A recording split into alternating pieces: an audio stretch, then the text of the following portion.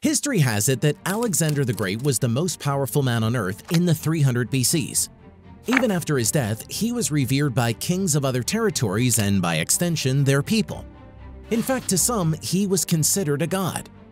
Due to his godlike status, Alexander's treasures and remains were hoarded by his admirers. People fought over the possession of the warrior's remains. His tomb, which had become a popular tourist attraction, was looted quite often. Many of his valuable possessions were either stolen or destroyed. One of Alexander's most valued possessions, which was also lost, was his signet ring.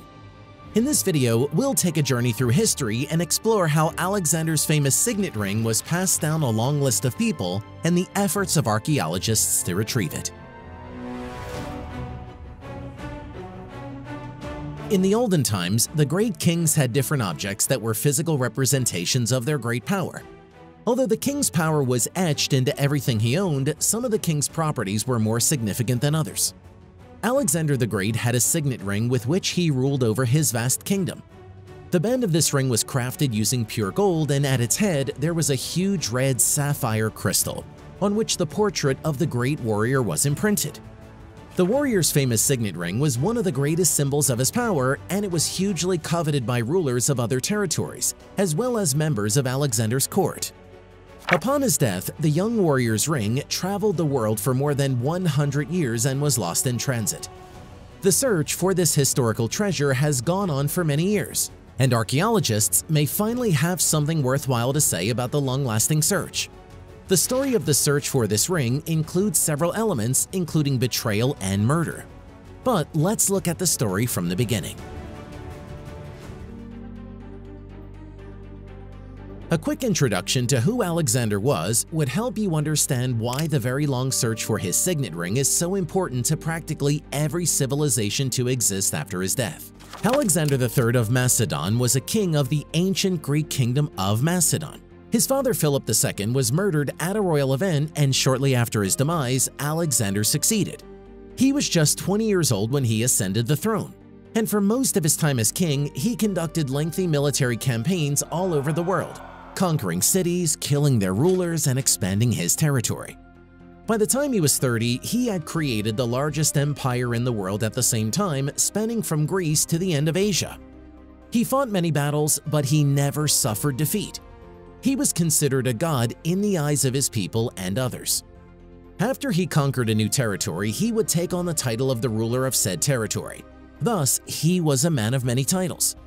Apart from being king of Macedon, he was pharaoh of Egypt, king of Persia, and lord of Asia. Although he had a very prosperous reign, Alexander's reign was short. After being king for a little over 12 years, Alexander's life was cut short at the young age of 32. At the time of his death in 323 BC, the great warrior was in Babylon. He suffered from a fever for a few days without any signs of improvement, despite the efforts of the most skilled Babylonian physicians. As the days went by, his condition worsened and he couldn't speak. Sadly, he passed a few days later. Although the actual case of his death remains unknown, some historical accounts claim that he was poisoned. Others claim that Alexander's fever resulted from one of the prevalent illnesses in ancient Babylon, like typhoid or malaria. The death of Alexander threw his kingdom into chaos and disarray, mostly because he did not appoint any successor, and his only heir, Alexander IV, was born later that year. While the leaders of Macedonia were arguing about Alexander's succession plans, Perdiccas, the highest-ranking Babylonian official, had a plan. Perdiccas was one of Alexander's most loyal followers and a trusted military commander. Apart from their military ties, Perdiccas and Alexander go way back, as they were childhood friends. They were both educated at the Temple of the Nymphs at Maeza, a school for nobles. Under the tutelage of Greek philosopher Aristotle, they learned science, arts, and literature. For most of his life, Perdiccas fought side by side with Alexander and believed in the world he was trying to create. To uphold the kingdom that Alexander had spent 12 years trying to build, Perdiccas decided that he was the most suited successor to Alexander. After Alexander's death, Perdiccas stepped up and became regent for Philip III, Alexander's intellectually disabled half-brother, and Alexander IV, Alexander's infant child. He also became custodian of the treasury and supreme commander of the royal army. His succession plan was met with much resistance by other Macedonian nobles and commanders. However, unknown to them, Perdiccas had already acquired a triumphant card. He had Alexander's signet ring. When his opposition saw that he had Alexander's backing, they withheld their opinions and made an offer with Perdiccas. This offer afforded the various commanders a small territory out of the vast empire they had helped Alexander build. With the king's signet ring in his hand, Perdiccas ruled over what was left of the Macedonian Empire, keeping the rest of the kingdom intact. This part of the story is where the Battle of Alexander's admirers begins. Due to the chaos that Alexander's death created throughout the kingdom, Macedonians forgot about making funeral plans for their deceased king. However, when Perdiccas took control, he started making grand burial plans for Alexander. First, he ordered that the king's remains be embalmed, and he spent the next 2 years of his reign planning a grand funeral fit for a king. Contrary to Alexander's wish to be buried in the temple of Zeus Ammon in Siwa Oasis, Perdiccas decided to send his remains to Aegae in Macedonia, where kings are buried. Perdiccas personally oversaw the construction of a golden carriage that Alexander's remains would be transported in. It was so big it required 64 mules to tow. Before long, the carriage containing Alexander and his treasures, including the ring, set out for Macedonia along with a great military company. All the way in Egypt, the ruler, who was an old friend, former general, and avid admirer of Alexander, caught wind of Perdiccas' plan and decided to intercept the journey. Alexander spent a very long time in Egypt when he was still alive.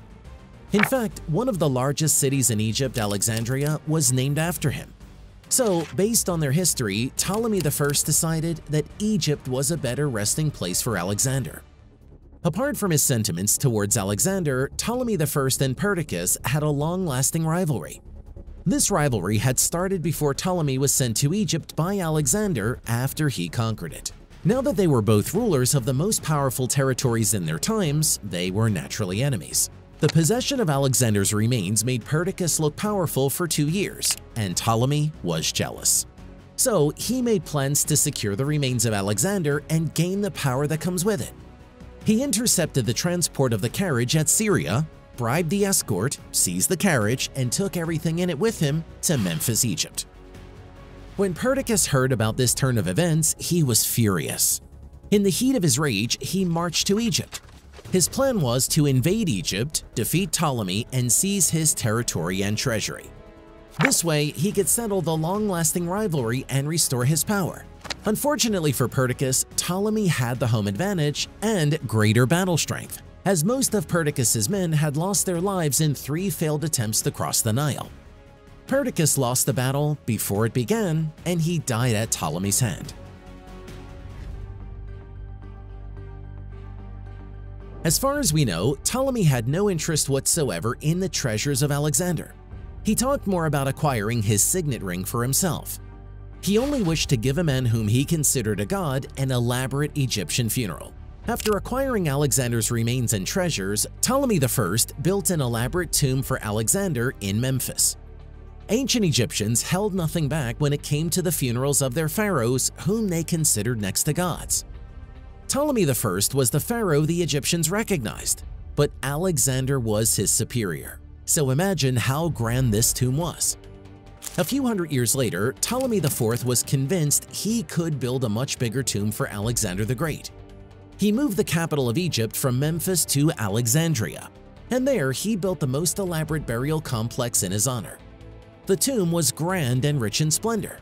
All the warriors' treasures were on display in the tomb. People from other parts of the world came in their numbers to experience the magnificence of this burial chamber. The exposure of this tomb and its contents led to frequent looting, as people would come in to take whatever item caught their attention. In his days, Alexander built and oversaw the largest empire in the world. However, there were some countries he did not invade during his conquest. Rome was one such city. In fact, one of the biggest questions in history was who would emerge victorious if Rome and Macedonia had met in battle. To ambitious Romans, Alexander was a man who had attained the status they desired. He was a man worthy of their respect and emulation. Throughout the Ptolemaic dynasty, Roman leaders Julius Caesar, Augustus, Titus, Caligula, Hadrian, and Vespasian, on different accounts, visited the tomb of Alexander in the Soma to pay their respects. In about 30 BC, Octavian, formerly referred to as Augustus Caesar, conquered the Egyptian Empire after its leader Cleopatra died. After the battle had settled and Egypt was now under the newly established Roman Empire, Octavian frequently visited the tomb of Alexander. When he entered the tomb, Octavian viewed the displayed body of Alexander. To pay his respects, he placed a garland of flowers on the tomb and a golden crown on Alexander's head. He was not satisfied with that, and he proceeded to run his hands along his mummified body, leading to the tip of his nose falling off. It is unknown whether Alexander's golden signet ring caught his eye on that visit or on subsequent visits to the tomb. Octavian took possession of the golden ring and altered it, replacing Alexander's portrait with his. He wore the ring for years until one night, according to Roman history, Alexander appeared to him in a dream, cursing him and calling him a thief. After Octavian's death, the next Roman emperor, Tiberius, kept the ring and used it to impress his picture on sealing wax. In 37 AD, Caligula gained possession of the ring after he assassinated Tiberius.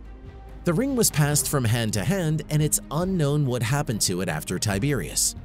Some historical accounts claim that Claudius, another Roman emperor, kept the ring and secretly gave it to his son Britannicus. The last mention of Alexander's signet ring was in 215 AD, when Caracalla restored some of Alexander's lost treasures. According to chronicler John of Antioch, Caracalla returned Alexander's tunic, belt, and other precious items, including the long-lost signet ring, and placed them on the coffin. As the search for this lost signet ring continues, some archaeologists believe that the ring still sits in Alexander's tomb, which has been lost for many centuries. Others believe it was part of the treasures that were looted and destroyed by the early Roman Christians. Was Alexander the Great's treasures sold to the highest bidder? Comment below where you think his ring is. Don't forget to hit that like button and subscribe if you want to learn more about history on Crunch. Thanks for watching.